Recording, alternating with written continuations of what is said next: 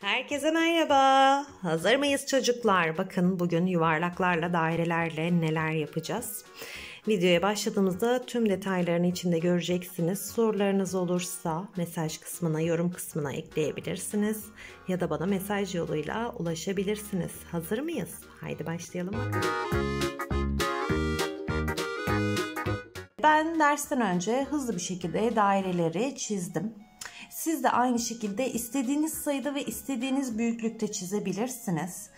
Kolay, daire, çember ve benzeri bunların çizimleriyle ilgili bir önceki videomu ziyaret ederseniz orada pratik yöntemleri de göreceksiniz. Şimdi hazır mısınız? Başlayalım mı? Haydi bakalım, başlıyoruz.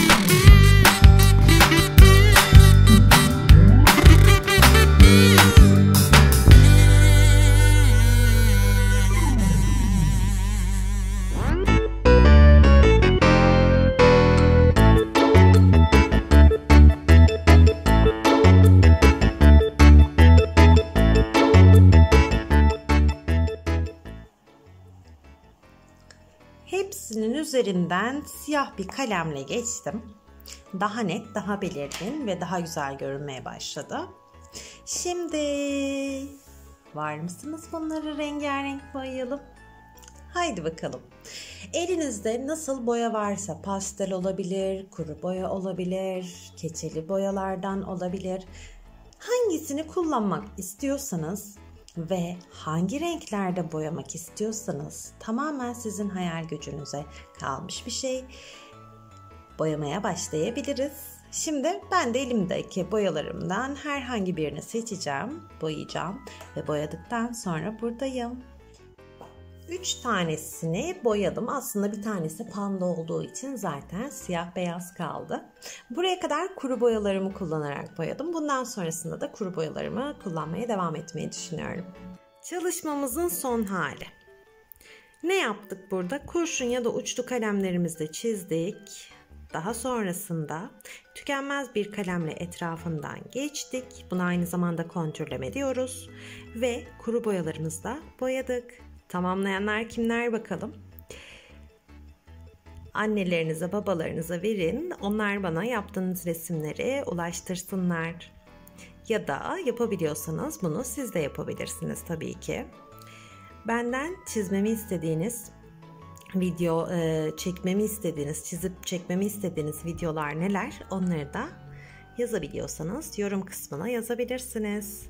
Kendinize çok çok çok çok iyi bakın. Sevgiyle kalın. Sevdiye'nin atölyesinde kalın. Hoşça kalın.